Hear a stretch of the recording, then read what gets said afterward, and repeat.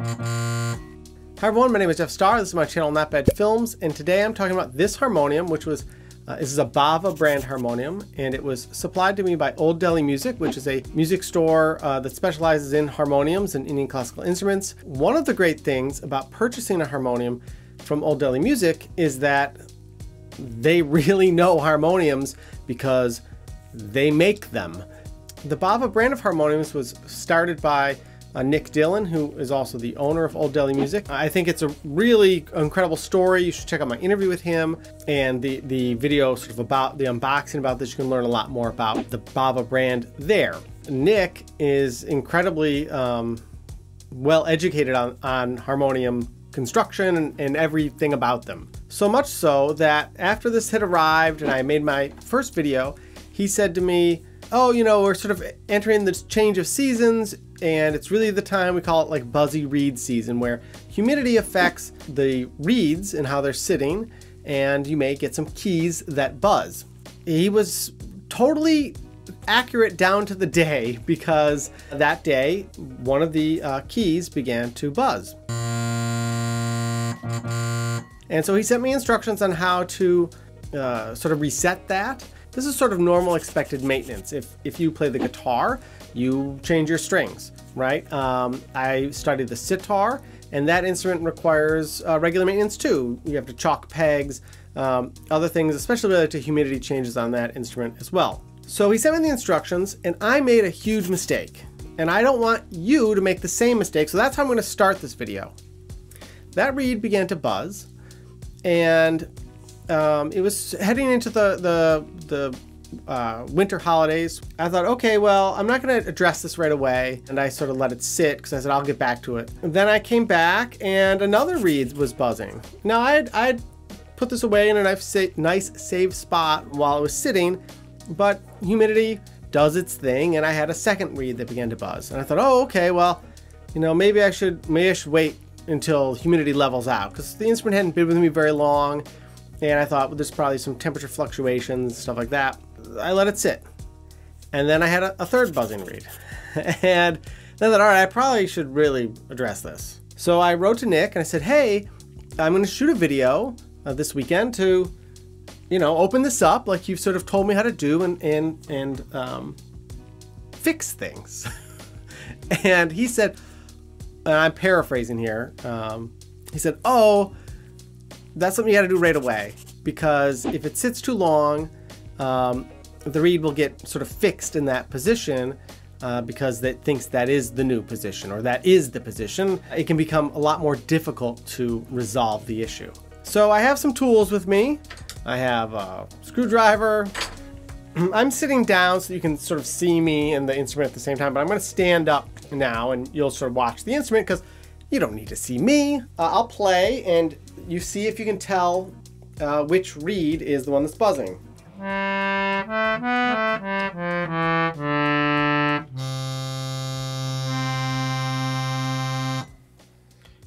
I think it's fairly obvious. Again, here we go.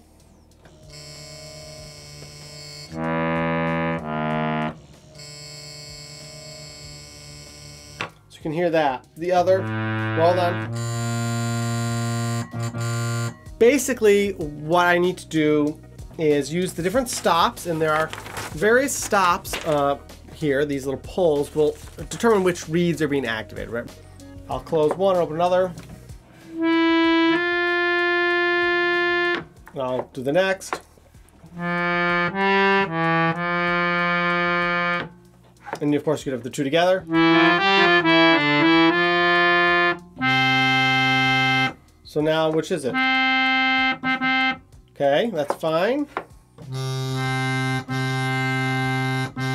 You can sort of begin to troubleshoot, okay, which set of reeds or which specific reed within the set is causing the buzz. One of the things I do want to point out is that this would be an instrument that would be described as being heritage quality. Being heritage quality doesn't mean that it will never require service, but it's that servicing that makes it last for a generation or two or longer. It has been built to such a high quality that it is serviceable and repairable so that it can continue to live on beyond just a single user. I think it's time to begin to open this up.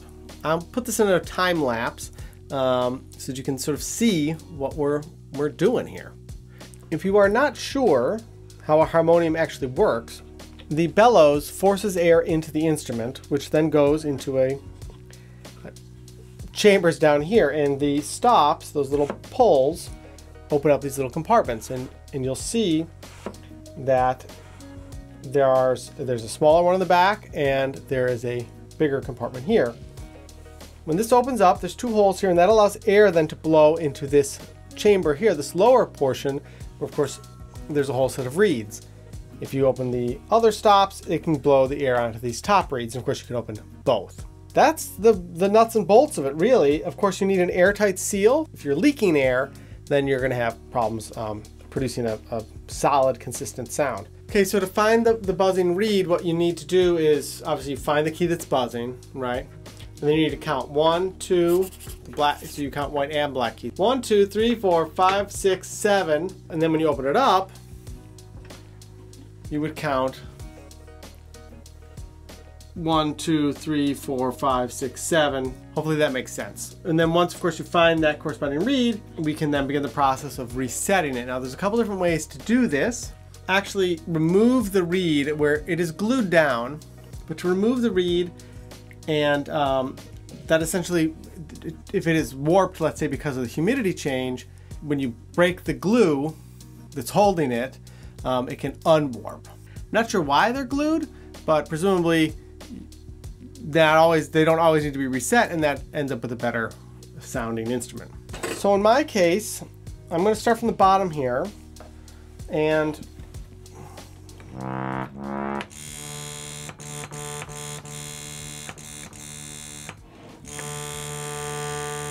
if I close, open the other.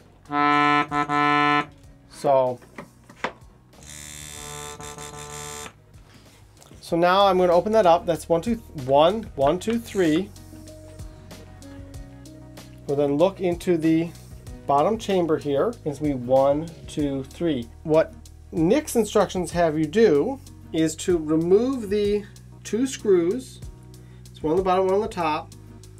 Break the glue that's holding this. Then just reset the reed, like re-screw it back in. Being careful, of course, not to strip the wood. So I'm going to try that on this first one. Now, to break the glue, I was told to put a flat screwdriver in here and use that as a wedge to break the glue, to break this free. I was told it takes a fair amount of force, so not to be afraid. I am afraid.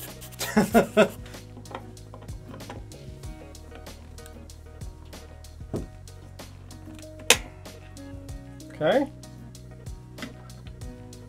There's our reed. Also, you'll see there's little scrapies? There's little scrapes on here, and those scrapes, it's my understanding, have been done to tune this to get it more specific to accurate pitch. I was told it's just as easy as simple as putting it back in, and hopefully it should no longer buzz. So let's make sure we get it in the right way. Here's a quick little tip that I picked up in my years of doing guitar setups and guitar work, stuff like that, is when you are replacing screws into wood, place the screw in and lightly turn it the opposite direction until you feel it sort of like click, like fall into the slot, and then you can begin to screw it in the correct direction to actually now go into the wood. But what we will have done by going backwards is waited until it fell into a pre-existing groove that's been cut through the wood, and then the screw will continue to follow that existing groove and not strip out wood that may have you might not want to lose. So I'm going to try that approach here, and hopefully that'll work. All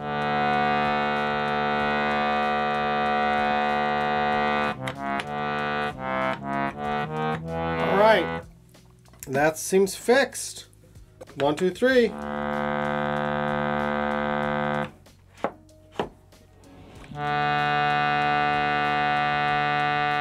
All right, great. I'm really happy about that. I'm gonna repeat this process for the other keys. This one's a lot harder to break the glue compared to the other. Oh, there we go. Now we're just gonna screw it back on.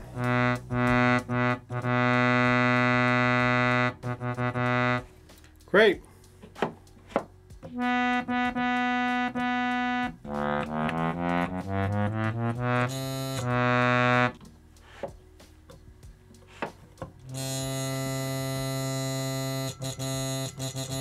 So next is to do the key directly one above that. Oh, that one came off nice and easy. This is the hardest part, is getting the screws back in, because it's so close to this bar here. And it's hard to see. Earlier I was talking about like this type of maintenance, and I referenced that it was sort of like changing maybe strings on your guitar, like just regular instrument maintenance you might need to do. But actually I sort of thought of a better analogy would be that this is like having to reset your truss rod on your guitar, right? If you've traveled or humidity's changed, and you need to just sort of readjust the truss rod. And unlike a modern instrument where the truss rod adjustment might be up at the top, really easily to get to, this is sort of like more like a vintage style Strat where the truss rod, you have to take the neck off. Clearly I like guitars.